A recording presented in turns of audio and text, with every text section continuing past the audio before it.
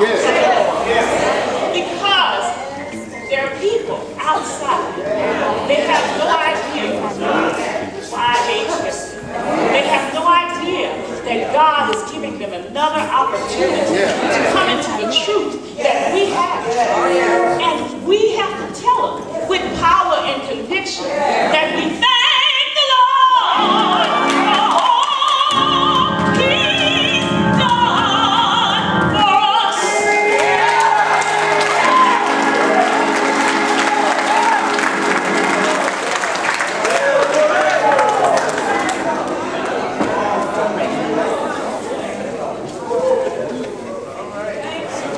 I got a couple of scriptures that I want to read because this book is not like any other book.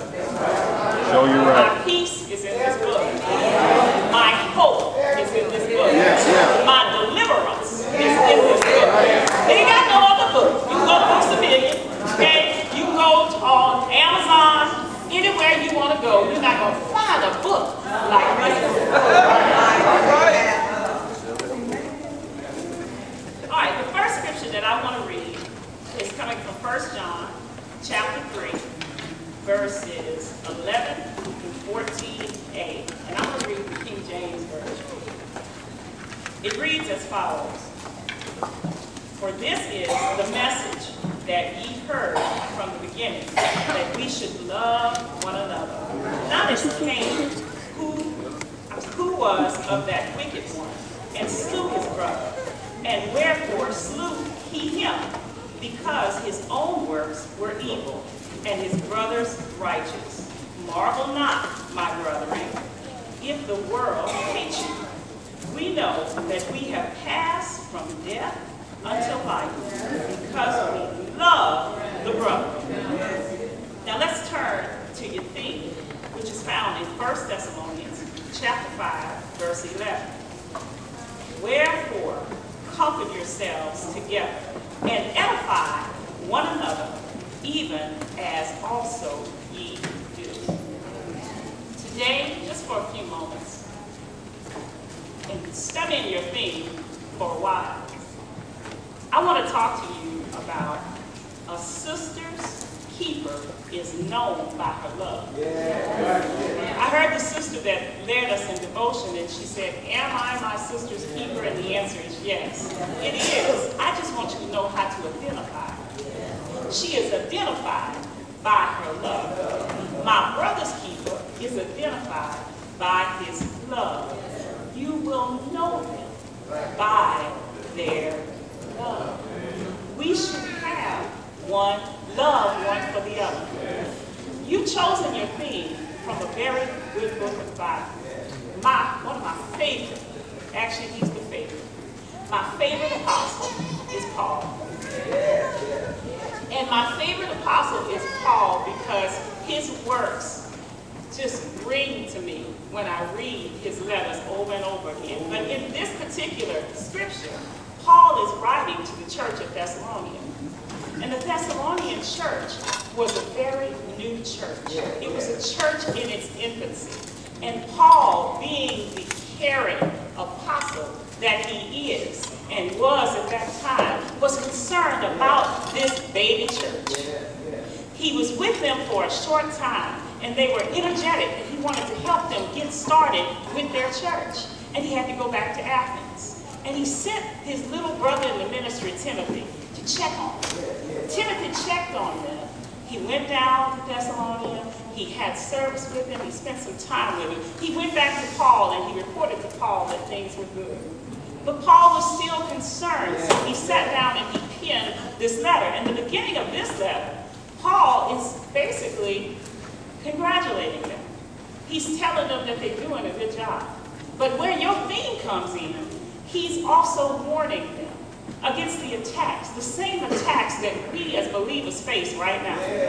Because they're existing in a society that doesn't understand this newfound Christian faith. They're existing in a society that's wondering what's wrong with them. Why are they praising this God? God that's been dead. You know, the Romans killed him. We heard about that, Jesus. What's wrong with them? And they keep saying that he's coming back. And he's been gone for a while now. And he don't seem like he's coming back. So when Paul sums up his first letter, he says, don't worry about those that are asleep. One day you're going to see them again because we're going to all be caught up. The other thing he says to them is, don't listen to those scoffers, those people that make fun of you because of that funny kind of belief that you have. That one day this guy that the Romans crucified is coming back and he's going to receive you all. Don't worry about those people that make fun of you, because we know that the last day is coming just like a thief and a robber by night. They won't be ready, but you will. Don't you worry about the things that they say or the way that they might tease you because your belief is strange, because it's going to be just like a woman giving birth. She has no idea when the baby is coming, but the pressure just happens and the baby comes. How many women have been caught at work and their water broke? That's how the Son of Man is going to return. So Paul is saying, guard your heart and don't worry about the people that make fun of you. Paul is speaking to us. And the reason I read you John is that John helps us, because Paul is telling us to come together, just like your theme says, and help bear one another's burdens. Love one another. You know, we can say it, and we feel good on Sunday morning when we say it. And we can kiss each other. Hello, sister. I love you, sister. Praying for your sister. And then you don't talk to that sister till you might pass by Wednesday night. You know she's going through, and you say, hello, sister. I love you, sister. How you doing, sister? And then you see her again Sunday. How you doing? And you keep going. That's not what he's talking about. He's talking about when you know your sister going through. You know, just like my sisters and brothers from Mount Calvary know that my family is going through. They're sitting here. That's what he's talking about.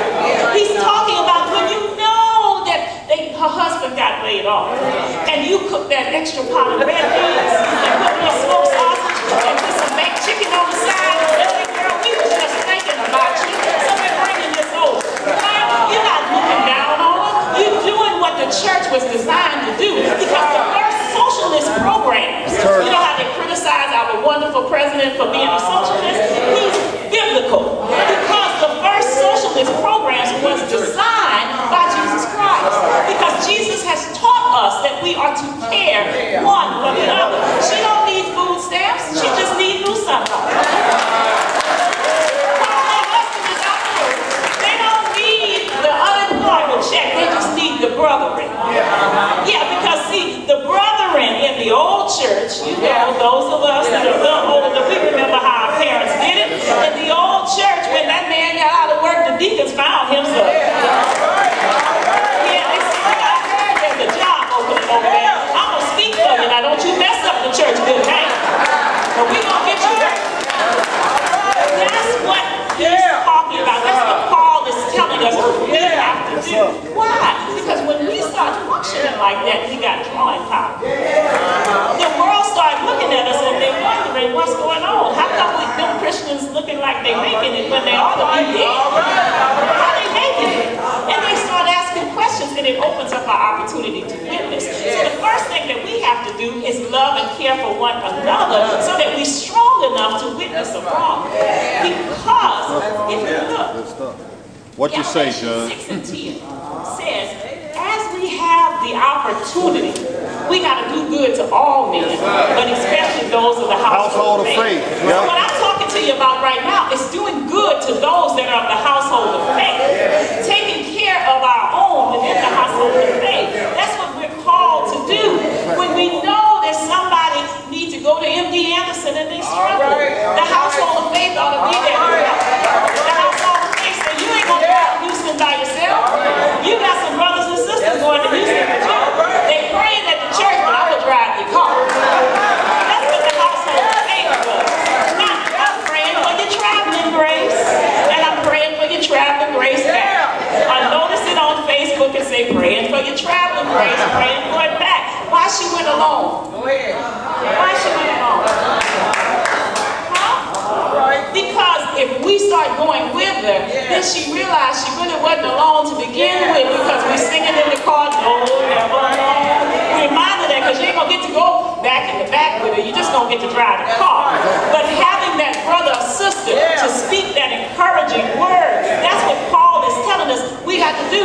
household affair. Why do we got to do that? We're living in an evil world. Wicked. Why don't you know that we're in an evil world? Every time you turn the television on, we have 3 to 4 killings in a week, locally and nationally. We don't even, it's like you hear it and you say, oh yeah, somebody else got shot. Oh, they shot up the movie theater. Oh, they shot up the church. But it don't even shock us anymore. Do you realize how many people we've lost just in a summer in America? It's a wicked world. And we make wicked things normal. You know, I had to adjust myself. And when I say adjust myself, because I was prayerful that same-sex marriage would not become legal in the United States. And if it did become legal, it would be left up to the states. And I'm being honest with you right now. I knew Louisiana, as conservative as it is, that would never happen here. So I was never going anywhere, and I wasn't going to have to worry, because people show up at the courthouse to get married. Unsaved people, all kinds of people show up at the courthouse. And then the Supreme Court says yes. And I had to sit and pray and decide, because I had said, if the Supreme Court said yes, I ain't doing it. I ain't doing that. You know, and I had wonderful believers like y'all backing me up. And God wouldn't give me a peace about not doing a civil union, because God let me know that what I do is not what this man does. I'm just a judge. Okay? I hand down sentences based on unjust laws, and I don't say I ain't doing that. Because when God has placed me where He's placed me, is an opportunity to witness. And it's not just to witness to y'all. My opportunity to witness comes at that courthouse. It comes at that courthouse when atheist people come to me to get married. And I've never said to them, you know, you don't believe in the Jesus I believe in, so I ain't gonna marry you. God has actually given me an opportunity since this happened to witness to somebody that I consider a black backslider that wanted to be married to somebody of the same sex. I performed the ceremony and she followed me outside and she said, I am surprised that you signed my paperwork because I know what you stand for. And I looked at her and I said, my stance has not changed, but my job as a judge continues. I still think sin is sin. I have never refused to represent somebody that I knew when I was a lawyer was a known fornicator. I didn't do that. Yeah, I didn't stop representing people that were known adulterers. I actually helped them get divorced so they could get out of their sinful state, right? So who am I to now say that this sin, because it's distasteful to me, is somehow different from all the other sins that I've walked myself around for the years out there? Darkness needs a light. And if I'm not going to stand and be God's light in darkness, He don't need me to be the light in here. Y'all have come to the truth. He needs me to do the difficult work and always stand on His principles, but allow those who won't come in these 4 walls to see the light of Him and the love of Him. I'm going somewhere with this, because distasteful sins cause us to not love the way we ought to. Things that we find to be a distasteful sin will cause us to show hatred to a human being that God created. One day, someone had to show you the love of God for you to get out of that dirty, sinful mess that you were in. And I know you don't want to talk about it. I'm not going to ask you about it. But I'm going to ask you to look at those sinners with the eyes of Jesus. Because Jesus loves the sinner who hates the sinner's sin. And the only way a sinner is going to come into repentance is they got to see a mirror. They got to see something that says your clothes on backwards. If you put them on backwards and your mama taught you to put them on backwards, you ain't going to never lay them on backwards till somebody else call you into correction. You're going to say, well, mama did this. Why is this wrong? Tell them what Jesus said. That's what we're called to do. Because the world is not going to shine a spotlight on Jesus. Never. The ESPY Awards. I have never watched the ESPY Awards. I'm sorry, I'm not a sports fan. I love my husband, so I know some things about sports. All right? But if I wasn't married to him, I wouldn't watch no sports. That's just true. All right. So the ESPY Awards, which I'm not watching that. I'll watch the game, but I ain't watching the awards, came on, and I couldn't watch the Today Show, Good Morning America, I couldn't watch nothing. CNN, even MSNBC was showing me Caitlin Bruce. And I don't mean to be offensive. I call him Bruce because my sovereign God calls him that. But that's all I could see. His Courage Award.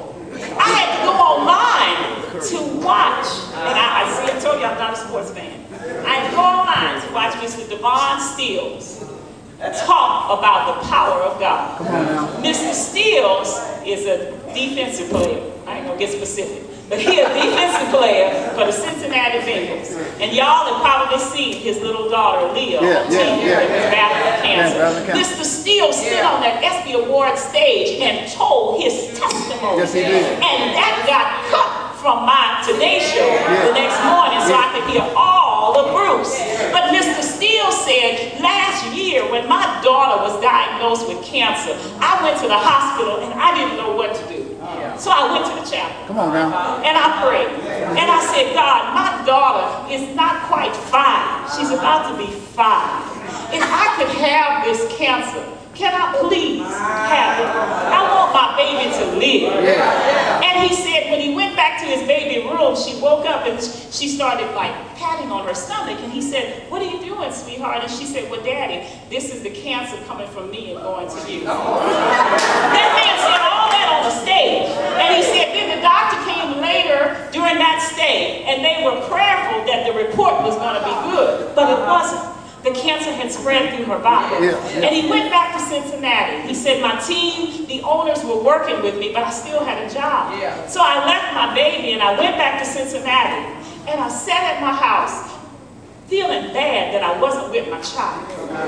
And he said, something told me, give up. Go to the liquor store, get you some liquor, and get drunk so you won't feel this pain. And he said, I thought about it. And then I went, my baby can't drink liquor and not feel the pain. And I said to my baby, don't you give up. We're going to fight this. So why would I give up? So he said, I called my fiance in the room and I said, we're going to pray. And he said, I've been praying ever since. And he let us know his daughter is in remission, that God has answered her prayer. You know this because I told you. The Today Show didn't tell you. And that's what I'm telling you. That's why you got work to do. That's why you got work to do. All you social media people, y'all should be getting that clip and sending it out. That's why you got work to do because God still hears and answers prayer. And we, once we've strengthened each other, we got work to do outside these doors. We got to go tell a dying world that God still saves. We got to tell a dying world to trust Him. And trust Him even when He don't answer the prayer the way you think He ought to. Because this young man said, I prayed. I said, God, if you could give it to me, anything you can do, please, please. And the doctor says it's all over about it now. Yeah, don't give up. We got to get the word out. That's our job. We got to get the word out. We have to. Because the world won't. Because guess what? The world, the adversary, is running in the world. God is allowing him to. He doesn't control the world, but he's running free. And he's running free because misery loves company. Misery loves company. He was in the highest place, and he fell to the lowest place, and he's already condemned. There is nothing he can do, nothing to stop his just punishment. But there's plenty everybody else can do. There's plenty that everyone else can do. Repent. Everybody else has that opportunity, but he wants them to think that God don't want them. He wants them to think that what they've done is too horrible for God. It's our job to say, you know, pull the facade off and say, look what God can do. I used to be a drunkard. I used to be bad words. But I ain't that no more because of the delivering power of God. That's our job. That's our assignment. And you see, if we around here keeping each other, you know, we're doing good to the household of faith, they're going to know us by our love because it's going to spread abroad. It's going to allow us to look at sinners and show them love and compassion. To look at sinners and lovingly share God's plan for their life. Because God has a purpose and a plan for everyone. They need to know it. They need to know that God loves them so much that he created an opportunity for salvation. Now, the only way they're going to know those things, somebody got to tell them. And somebody with credibility has to tell them. Now, when I say credibility, I mean that when you leave these walls, okay, that's it. You can't be non-loving and wonder why children don't come to church. You know, I'm telling you about loving the brother. The other thing is, you got to do good to everybody. You got to show love for everybody, not just the brother. You know, there are some kids that are lost. And I don't know nobody's story. So before I say it, I want you to know I'm just praying and God gives me things to say. Because I look across, so I bet some of y'all say, wait, what's she talking about my child? So I don't know the child. So, because children who talk to me in court, but I don't know. All right, we've got to be able to show the lost the love of Jesus. There are some people that can cook the red beans or cook the pot of gumbo and help out the members of their church. But Junior get on your last nerve because he's still smoking that crack. He's still in and out of jail. And in and out of jail. And he said, Mama, can I have some? No! Gumbo? Hey, Boy, you know you're on that stuff. Right? I'm not telling you to not use tough love. What I'm telling you is don't eliminate love. Don't eliminate love. Because if you want him to come into the knowledge of Christ, he has to see you as loving as well. He has to. He has to know that there's nothing that he or she can do that stops Mama's love. It might stop Mama money, but it won't stop Mama love. It might stop Mama saying, you know, because you bring all the people around here, you can't sleep here, but I'm going to feed you. It won't stop my love. There's nothing that you can do. Why? Because there was nothing you could do that stopped the sovereign God from loving you. There was nothing that you did that stopped him from loving you. The worst decision you ever made in your life, you're the only one that still hadn't forgiven yourself for it. Because the sovereign God has already wiped it out with the blood of the Son. Even though you grab it, you know, because you allow Satan to speak to you in your brain. And Satan tell you, you know how you used to throw down back in the day. You know, when you standing up there telling all these other people and trying to speak holy words and raise holy hands, you say, get behind me, Satan, because that is covered by the blood. And I'm going to keep doing my assignment. What's your assignment? Your assignment is to tell all people about Jesus. Your assignment is to make disciples. You've been gifted and uniquely qualified to grow the kingdom. You have. Only you have the ability to do the things that you have the ability to do. Nobody else. It's your assignment. Now, will the assignment go undone if you don't do it? Absolutely not. God's kingdom will go forward. But why wouldn't you want to be a part? Why wouldn't you want to do what he wanted you to do? Your hands are uniquely qualified to do it. And I need you working. Why? Because every day in your life, on your job, okay, on your job, at Walmart, in Kmart, at the mall, at Dillard's, at Marshall's, all them stores y'all go to, at Sam's, everywhere you go, there's an opportunity for witness. Because people need to know because they're hurting. And they need to know that there's a God that cares. And not only a God that cares, you care. They need to know that. They need to know that the reason you can go in the store and be able to pay your bill and not cry or have your check bounce or your card don't run is because the Lord has worked with you in your finances. And the Lord is showing you how to live this life. That the Lord is leading and guiding you every step of the way. And he's willing to do the same thing for them. It's our job. But we got to be credible witnesses. We can't go out at the bar and the club and sit and talk with them and talk the same kind of language and demean our witness and then wonder why they won't follow us to New Sunlight.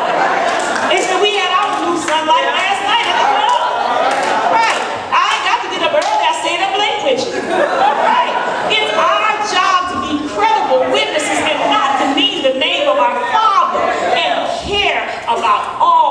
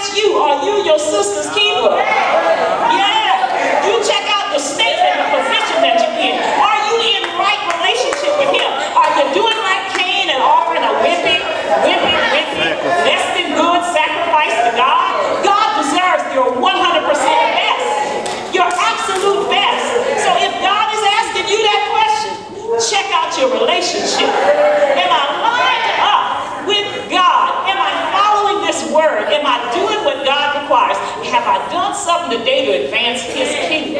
Did I wake up this morning with my mind on him? Because if your mind on him, you're going to be your sister keeper. Because he's going to press it on your heart that your sister needs you. And you're going to feel the unction and the urging, and you're going to say, I just got to go see about her. Mary, I don't know why Mary's on my heart, but I got to go. Because your mind's up. And you're not like Cain.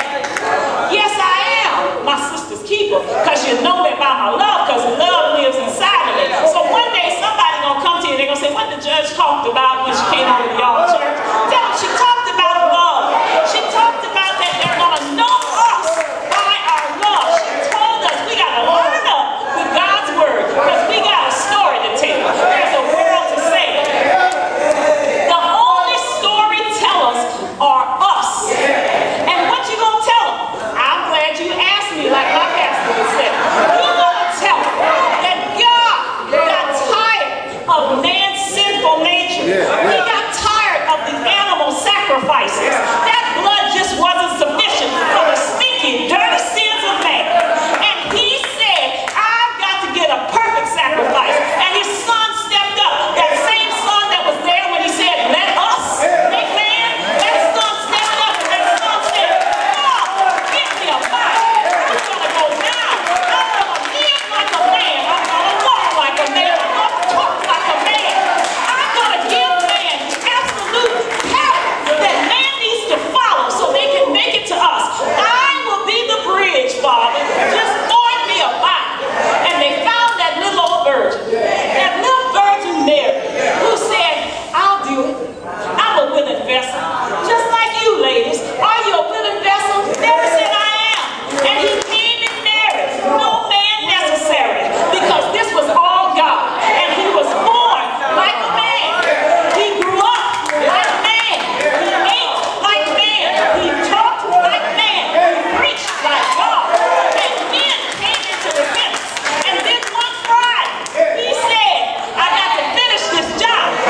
And he walked all the way to Calvary, bore a cross.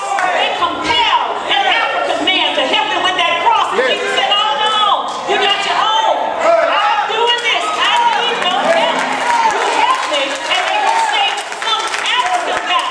Kid, that's not sufficient. You're impure. I'm the purity. I've got to bear this cross.